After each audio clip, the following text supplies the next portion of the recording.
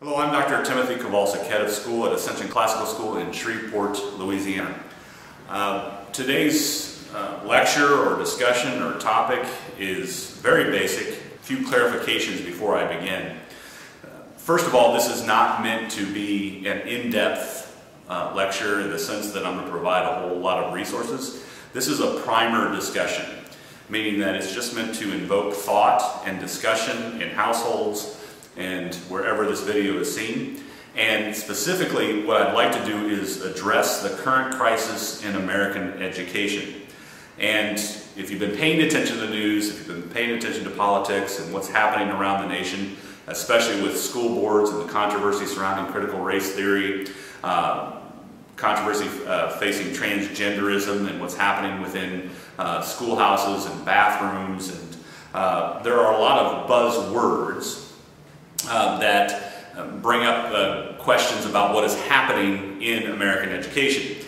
And so I'm starting with the premise that there is a crisis, and I don't want to go too in-depth into the current crisis.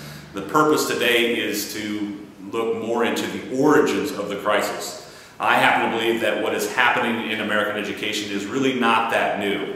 There have been a series of crises that have led to this moment. This is kind of a tipping point, and certainly with COVID, what happened in the last 2 years, COVID kind of just pulled back the curtain and has revealed what has already been happening in education for 50 or 60 years.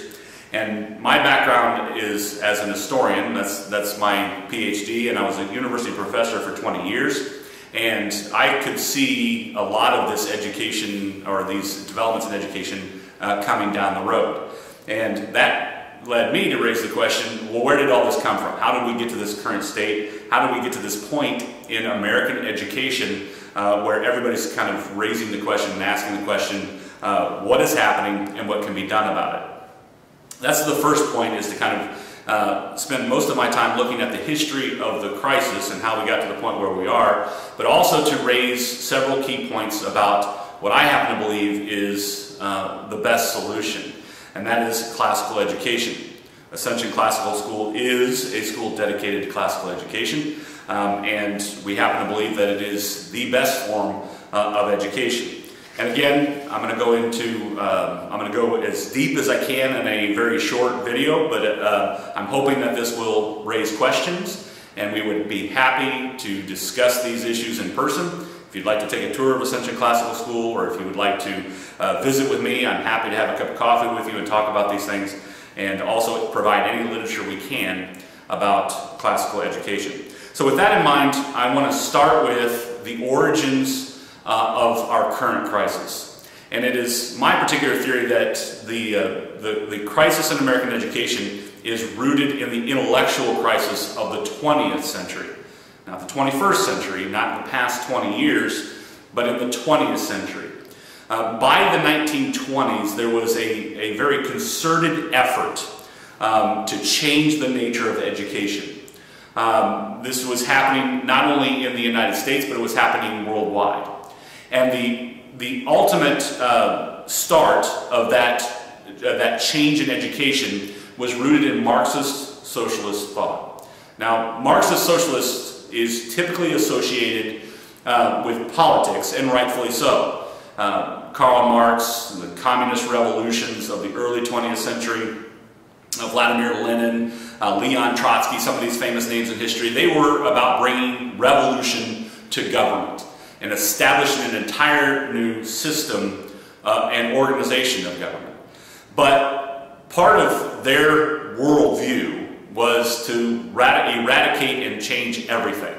You know, the idea of revolution was not just a system of government, it was a revolution of society. And that is critically important, because part of the entire change of society had to do with education. If they were going to ultimately change the government and change society economically, because many people don't realize that not only do they want to change the government, they want to change the entire system of economics, which meant, you know, no capitalism and no factories, no private or public ownership. But if they were going to succeed in those endeavors, if they were going to train people to come up and adopt this worldview, they needed a new system of education. Now, that was happening less so in the democratic countries of the West, but there's no denying the fact that many intellectuals were intrigued by this idea. They loved the idea of, okay, how can we radically transform a society from the ground up through education? Well, that's just the starting point, because the reality is that the Marxist and socialist thinkers of the late 19th century and early 20th century were really an anti-movement. They were anti-religious in the first place. If you read Karl Marx, the famous quote is he called religion the opiate of the masses. And his kind of worldview was, let's pull back the curtain over the eyes, or off the eyes of these people who have been duped by religion. And then his followers, the famous Marxists of the late 19th century and early 20th century, one of the first things they did when they ever took control was ban religion. So they're anti-religious, primarily because they viewed it as an institution that had control. And that is the key to all of these anti-positions that the Marxist socialists had, is they wanted to get rid of all the things that they perceived as control, what controlled an individual, and they wanted to replace it with a system of bureaucracy that they thought was more efficient, more equal, and fair. And that's from their perspective. Now, whether those things are true or not is another issue, another debate, and another lecture. All right, but that's how they looked at it, is they wanted to get rid of a whole bunch of established perspectives in people's lives. They were anti-religious because the church, they thought, had control, it had power, and so therefore they wanted to just eradicate it and eliminate it. So they were anti-religious, but they were also anti-family. And this one doesn't get as much press. I mean, communist Marxists thought, okay, anti-religious, we know that because they ban religion. They obviously are anti-democracy because they're going to throw away the democratic governments, etc., and the rights of the people, and they're going to establish their own form of government. Those are a given. But in this case, they're also anti-family. The Marxist socialist thinkers of the early 20th century believed that the family structure just perpetuated capitalist thought and democratic thought or dictatorial thought, that it perpetuated all kinds of misconceptions. And what they wanted to do was replace the family with the state. They believed that an efficient bureaucracy was better equipped to run a family than parents.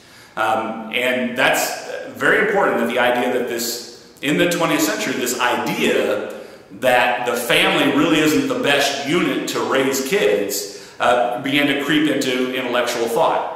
And they were also, as I indicated a second ago, they're anti-democratic, but the point of that is not just a system of government. They didn't believe individuals that had living in a society, or that individuals who may or may not have an education should participate in the bureaucracy unless they had been specially trained, unless they had been educated by the state. And so in this case, the anti-democracy was actually much more pervasive than just going out to vote. In other words, they believed they had to train and indoctrinate a certain set of individuals to run efficiently the state according to their worldview.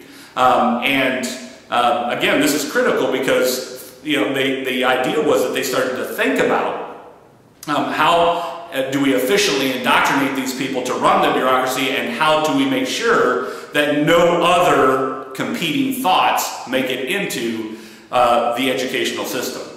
And so in a lot of the communist states that were formed in the 20th century, there was a heavy control of education because, again, they had to indoctrinate and keep out competing ideas.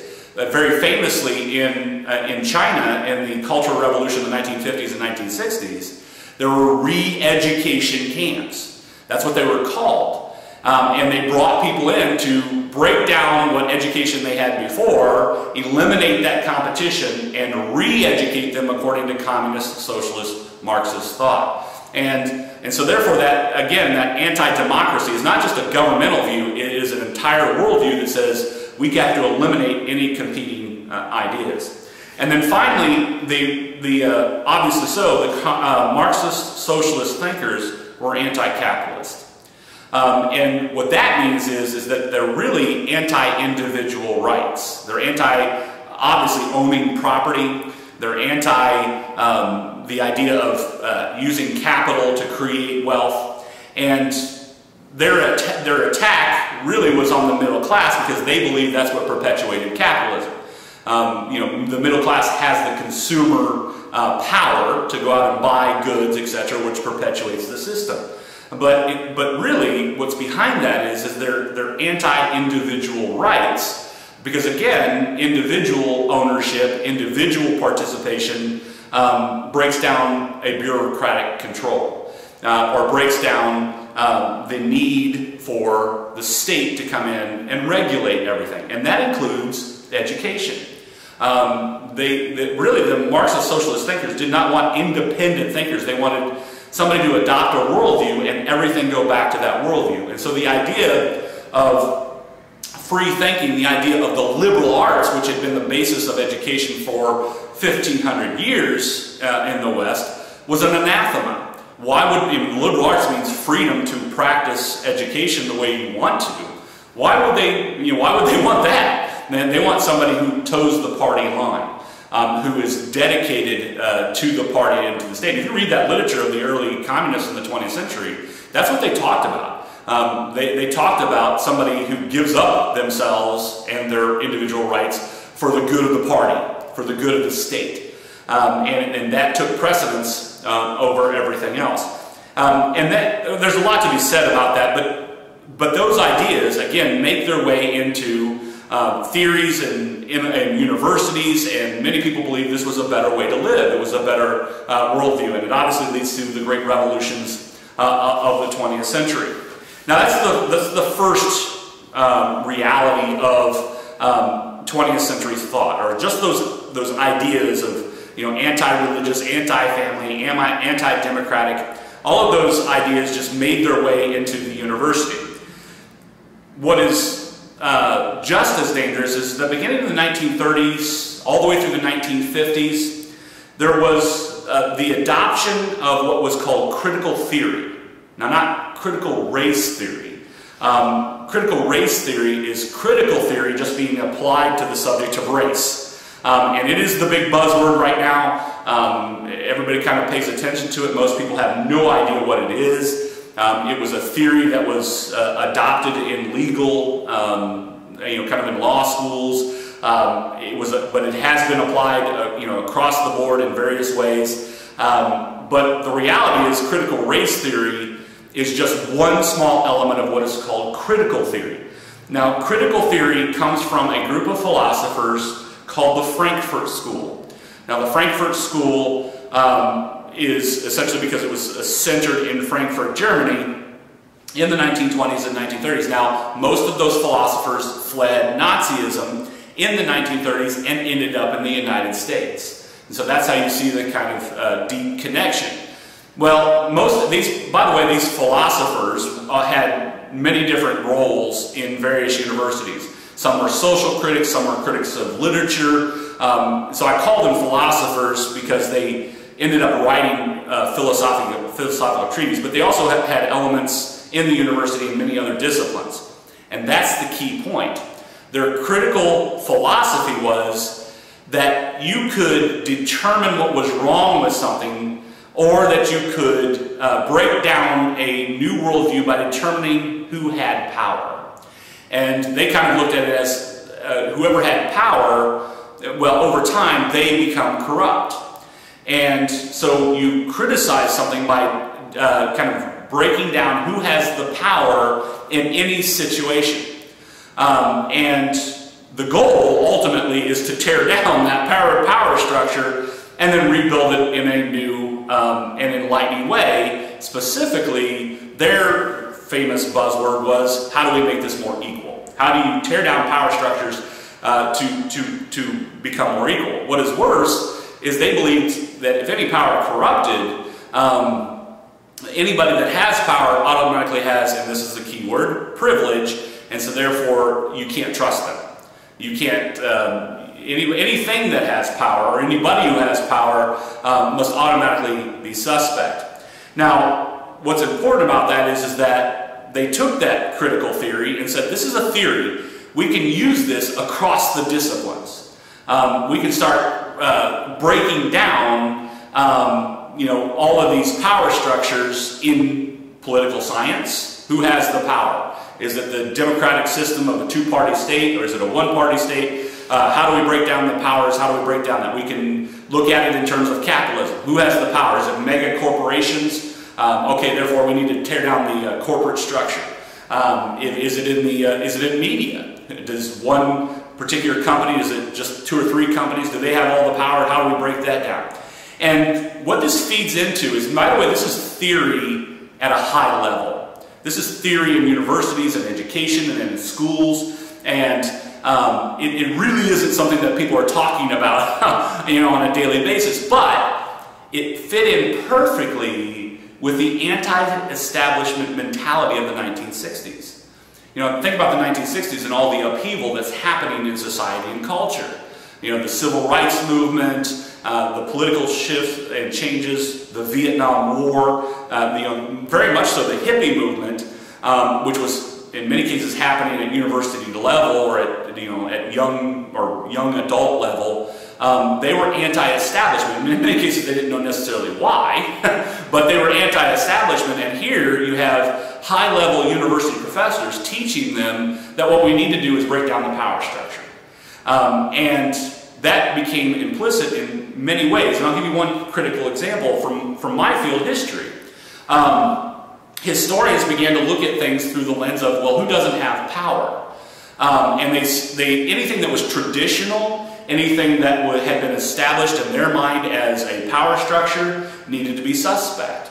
And you can read that into, well, history had been taught for so many years as glorifying the founding of America, glorifying the founding fathers and the heroes, and then looking at things like the American Civil War, looking at Abraham Lincoln. They believed it was this kind of hero worship. Those ideas had power, that it was all used for the glorification of the state. And so therefore what they wanted to do was to teach the truth of the matter and look at it from those that had been persecuted. Look at it from the powerless. And what you get eventually is an historian like Howard Zinn. Now, Howard Zinn was an historian in the 1970s, and he wrote a very famous book in the early 80s called A People's History of the United States. And his goal was to write what he called from the ground up history, from those that had no power, those that had been persecuted. And much of our worldview today in terms of history comes from him. Now think about some of the current trends in history. Anti-Columbus, anti-American foundations and foundings, the 1619 Project, which is about kind of reestablishing how America was founded. All of those ideas are rooted in this critical theory. And this is dangerous, not because historians shouldn't challenge some of our hero worship, not because they shouldn't criticize heroes, and not because they shouldn't dig critically into the sources. That's not the point. The point is they have just as much a bias and perspective on how history should be taught as anybody else. And they believe it is their job to tear down the power structures that be. Now go take that and add that to Marxist socialist thought. Who has the power? Families, maybe certain governments. They're anti-democratic, and so therefore the individual needs to be torn down, shouldn't have any rights. And I'll give you an example. Think about some of the language that you've heard recently about critical race theory. Parents shouldn't have a say in school boards. Well, we want trained bureaucracies to do the education. Where does this thinking come from? How can anybody possibly have that worldview? Some people are just stunned and shocked. Well, that's been slowly dripping into education for 50 to 60 years. And the evidence of that is not just in what we're seeing now, but think about some of the things that happened in the 1970s, 1980s, and 1990s. There were, one of the first big problems with a discussion about public education was about sex education. And what did certain people want to do? They wanted to re-educate Americans on the perspective of sexuality by putting it into public schools. We need to put safe sex in the schools because obviously the parents don't know what they're doing, or they're teaching them the wrong things. That's just one example that existed in that particular period of time. Then also think about the 1990s. There was the idea of religious liberty. There's the idea of discussion of race in schools. Take those different fields, take those different subjects, and think about what was happening. They were arguing over who had control over public education. And that, again, has been happening on multiple different levels throughout the last 20, 30 years. And so, there's a lot to be said about that. But I happen to believe if this is a challenge to a person of faith, because all of that is, all of those anti-perspectives, all of that intellectual crisis of the 20th century, if it's a challenge to a person of faith, if it's a challenge to much of what people ultimately believe, and if it's a challenge to public education, the question becomes, what is the answer, what is the solution? And I happen to believe that the classical model, and we can have a larger discussion about where that comes from and exactly what that is, I happen to believe that classical education is perfectly suited to address this crisis in education, which is why I'm a head of school at a classical school and why I've kind of dedicated my life to addressing some of these issues. The intellectual crisis of the 20th century can be overturned with a new perspective on education. And I say new perspective because classical education is actually a revival of true education in my mind. And I want to very quickly just give as a primer, as a point of discussion, what some of the key points of classical education are and how they address this crisis. Well, first of all, classical education is rooted in the idea of truth. And it assumes that truth is knowable and discoverable. Now, much of what happened in the 20th century with the intellectual crisis I just discussed is that it was really a crisis of truth. All of those things mixed together were questioning the idea that truth can be known in the first place. I remember discussions in the 1980s and 1990s saying, there is no objective truth. There is no reality. It's all you making it up. I kind of laughed at that idea at the time. I mean, it's like, well, of course there's an objective truth. We know gravity, we know science, we know the real world, but philosophers were telling us, no, there is no objective truth. You make up your own truth. You might have heard some of that language. Well, classical education assumes that there is a truth and that it's knowable, and then proceeds to discuss that truth, and leads to real critical thought and thinking in the sense that we're going to use the tools of education to discover truth. It's about the discovery and idea of truth. And so all classical education is seeking that idea of truth and trying to establish and set that premise. The second thing that classical education does is that it establishes and defines a real authority. This is one of the beauties of classical schools, is that there's a definite authority in the classroom. First, it is our faith. It is God, and then teach children to obey and to worship God. Teach the scriptures as the foundation of authority. Teach children to read with that idea in mind that there is a God who governs all things, and that's the authoritative truth. And that is in every facet of a classical school.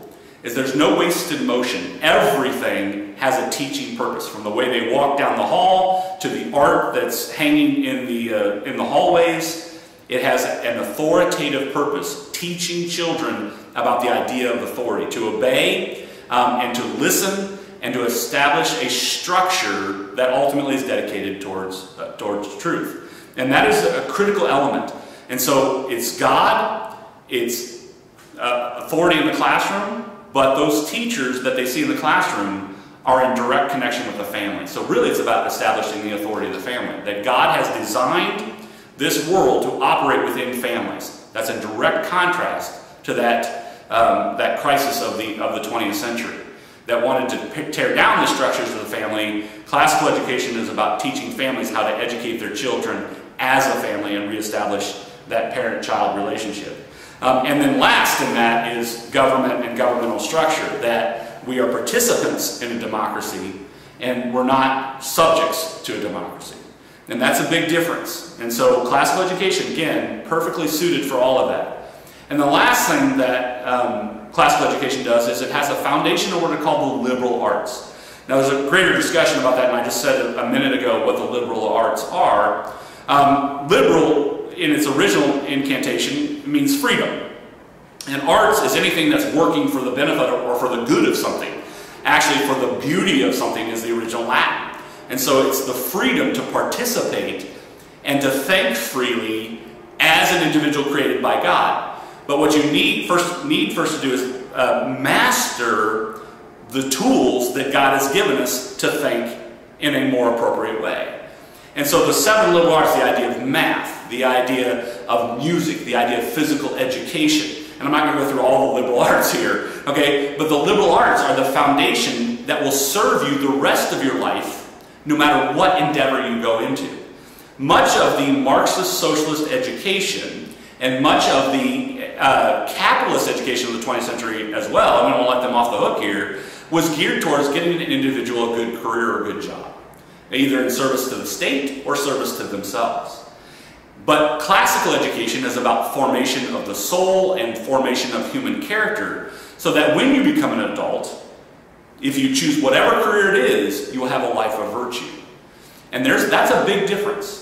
How much of American education has been dedicated to just doing well on an exam so that you can get into a college, so that you can get a good job? That's not formation of the soul. That's not formation of character. Right? That's formation of a job. That's formation of what they think will provide happiness. Classical education is about having those core liberal arts in your life so that you will have a life of happiness no matter what you do in your career or in your life. Now, so essentially, as our starter today, I want you to think about the crisis in intellectual education, what you've seen in the news, but then also think about classical education as a possible solution to all of those various challenges that have come down in our news and in our society recently. Again, this is just a discussion, and if you'd like to get a hold of me, I'm the head of school at Acension Classical School in Shreveport, Louisiana. And we are on the web. You can just look up Acension Classical School in Shreveport, and you can find all of our information. And you're welcome to contact me. I'd love to have a discussion with you. This will be the first of hopefully many short videos like this, and we can continue to have a conversation. Thank you, and God bless.